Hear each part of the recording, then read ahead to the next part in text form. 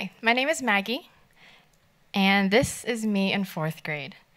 When I had just moved from Hong Kong to Texas, I was wide-eyed, acclimating to a culture I was brand new to. And this is Miss Shah, my 4th grade teacher who advocated for me when I needed extra support, when I felt lost, disconnected, and inadequate to master class assignments like in American history. She was an anchor in a time of change, and her dedication to all our success became an inspiration for me to be an advocate for children's education, especially for those who find themselves in a time of transition. 20 years later, I unexpectedly walked into a meeting and reconnected with her. She was now a principal and the board chair of the education department within the immigrant-centered nonprofit where I worked. She was unapologetic still in her advocacy for children's well-being, and it was something that she had really instilled in me deeply through her care. So when an influx of asylum seekers in New York began surfacing on the news, I couldn't help but think about the families with children who braced themselves for the long journey as they fled political, social turmoil in their home countries and traveled here. Today, over 180,000 of these individuals pass through New York City. Families and children represent 78% of the asylum-seeking population in New York City's funded shelters. These numbers cumulated to over 36,000 students who have enrolled in public school since September of 2022. While integrating immigrants and refugee students isn't new to New York, the rapidly changing landscape among government policies affecting asylum seekers made their lives quite uncertain. Particularly, children may go through education disruption, adjustment to new environments, and legal vulnerabilities that cause housing and food insecurity. For children, schools can be a place of stability. However, perhaps those schools may be too overwhelmed themselves and have not received the help they needed in a time of abrupt change. Carrying the question, how has the enrollment of asylum-seeking students impacted schools? I partnered with PS 130 in Manhattan, a pre-K to 5th grade school led by Principal Wong and 2 assistant principals who graciously showed me the wonderful world of elementary education. It's located in the heart of Manhattan's Chinatown, near a temporary shelter just a few blocks away. The school has a robust art program and is equipped to serve its local community through bilingual programs that offer instructional support in the Chinese language. In January 2023, within a week's time, more than 50 asylum-seeking families with young children knocked on the doors of PS 130 to be enrolled. Educators rose to the occasion to provide safe spaces within their schools as they set up welcome rooms and adapted their roles in response. Currently, the school has about 585 students, with 56 students from asylum-seeking families who predominantly speak Spanish. While almost half the teachers are certified to instruct English as a new language, the 3 Spanish-speaking teachers had to take on a significant amount of responsibility to communicate with the families and children. From talking with teachers and surveys, teachers rated below average when asked if they felt equipped or had access to relevant resources to support these students. Teachers felt caught in between wanting to know these students more to help them, especially for those who were behind up to 4 grade levels and teaching the rest of their class. Schools were also affected by lack of funding to hire staff for English learners, or just struggled to find bilingual teachers due to shortages. Fostering a school environment that is equitable needed a different approach. Around the same time, I started volunteering at the school's after-school program, designated for kindergarteners and 1st graders from asylum-seeking families, where I taught art lessons alongside 2 teachers. I think about them now as they're at their last after-school class of the semester as I speak. Students engaged with new vocabulary, with hands-on activities, with enthusiasm as it gave them opportunities for self-expression and movement. They especially enjoyed correcting our Spanish. We were connecting because of our language barriers. This small group setting enabled us to catch the nuances in our interaction, deepening understanding and trust between each other. While there are challenges, there was also deep joy. It was an invaluable time of discovering the students' strengths and interests little by little each week, while we incorporated those in future lessons. One of the key insights was realizing how the social emotional well-being of students is intricately tied to their ability to learn and connect with others, affecting their confidence and sense of identity. Teachers wanted specialized support that addressed the students' relational, educational, and social-emotional needs, like resources to help build friendships, materials in native language to build content, and opportunities to lift these students out of hiding behind language barriers. So I wondered, what tools can help address these learning focuses in school?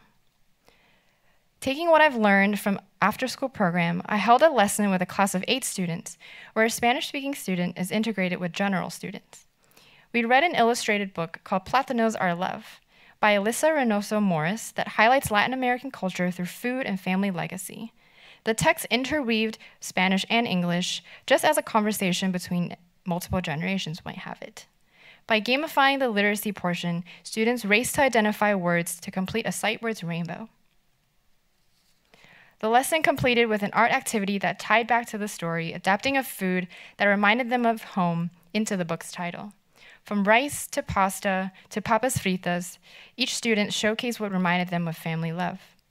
The success and engagement of this activity opened up the potential for scaling up such similar lessons.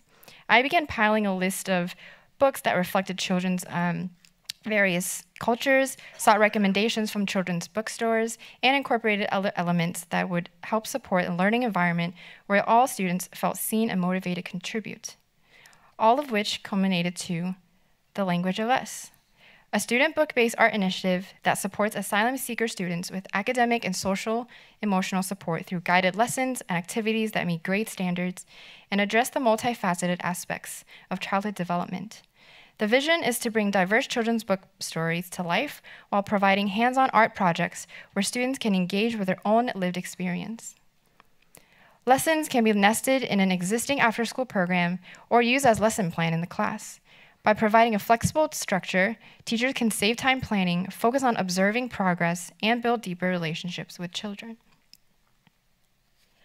Children's books make a great anchor for curriculum, not only due to its vibrant colors and lyrical writing, but a 2020 study revealed that the use of narratives in teaching foreign languages can actually lower the levels of anxiety, allowing students to take risk in language classes thanks to the relaxing learning environment generated by storytelling. In addition, children's books expose young readers from 500 to 1,000 words between ages 4 to 8, providing content for language comprehension and word recognition. Utilizing children's books as a teaching material is also a way to show solidarity by drawing attention to diverse cultures, diffusing the fear of the unknown by fostering curiosity, and giving students the opportunity to take ownership of their narrative. This resource includes an online index of diverse children's books that have been categorized for an efficient navigation, lesson plans with worksheets and printables that cover a semester-long program as needed, with themes focused on their sense of self, family, community, awareness of nature and animals, and the world. Additional materials include affirmation cards, rewards, and just to keep the students encouraged in their learning. We piloted Unit 1 and focused on the importance of their unique names. After book reading, we asked these students to write their name prominently on a poster, enabling us to observe their writing skills. The session concluded with an art project using pressed flowers to strengthen the letter comprehension. This lesson led to discussions about their nicknames that were given by their families, where we had a chance to affirm their identity and uniqueness. I felt immense gratitude to be a part of this foundational learning moment, as we persisted to bridge gaps in their interrupted education. Somewhere between the mess-up and cleanups, we are already seeing these students grow in confidence in who they are and in their abilities. Providing consistent opportunities has been the key to fostering growth, enabling these students to flourish. Centered on joy, celebration, and connection, all the content in The Language of Us encourage inquiry, problem solving, and collaborative actions by drawing out identity, creativity, and peer interactions. The idea is that using storytelling and art with the support of educators, counselors, children's literature professionals, and volunteers as a tool for academic and social emotional learning would increase small group instructions, meaningful interactions between teachers and students that unveils and celebrate their identity, would give insight to build specialized resources for targeted learning, and add to teachers' joy and fulfillment in teaching, which would lead to more inclusive and learning spaces within schools.